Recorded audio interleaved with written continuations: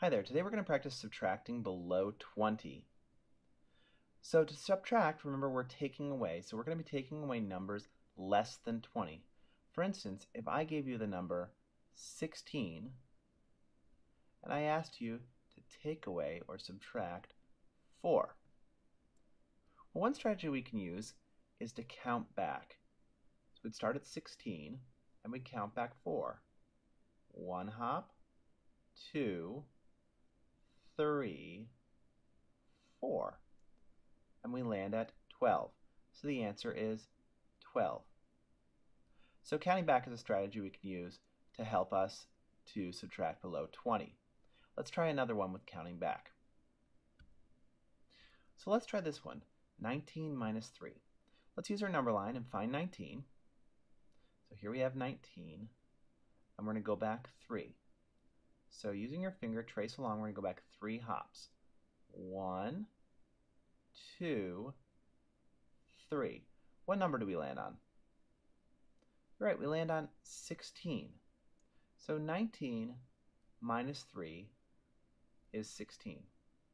Another strategy we can use is we can count up to the bigger number if the numbers are fairly close. So the smaller number is 14. So if we count up to 17, the hops that we make will also show us the difference. So let's see if we can find the smaller number. So we find 14, and we can count on to do this. So the way we counted back before, let's count on. So we make 1 hop to 15, we're getting to 17. 2, 3 hops. So we went 3. So our missing number is 3. Now let's check that. We could have counted back to do that, but it would take us a lot longer. So here we are at 17. Let's count back 14 to see if it's the same. 1, 2, 3, 4, 5, 6, 7, 8, 9, 10, 11, 12, 13, 14. Did we land on 3? Yes, we did. But do you see how long that took? If the numbers are fairly close to each other, count on to find the answer. Look at the smaller number, count on from the bigger to the bigger number, and that number that you counted on will be your answer. It takes a lot less time than counting back 14 hops. Okay, let's try this one. What's 16 take away 2? Now you've got two strategies we've used. You could count on from the smaller number up to the bigger number. That's a big difference. So the strategy that might work best for you is to count back. So if we count back 2, 16, then go to 15, and then to 14, and the answer is 14. Nice job. Now let's try a word problem. How would you write 19 minus 3 as a subtraction sentence? 19 minus 3. Okay, so you'd write your 19 first. Am I going to have an addition symbol, a plus symbol, or a minus symbol? That's right, it says it right here, minus. We're subtracting, we're taking away. Minus 3. Now let's see if we can solve that. So your subtraction sentence would be 19 minus 3.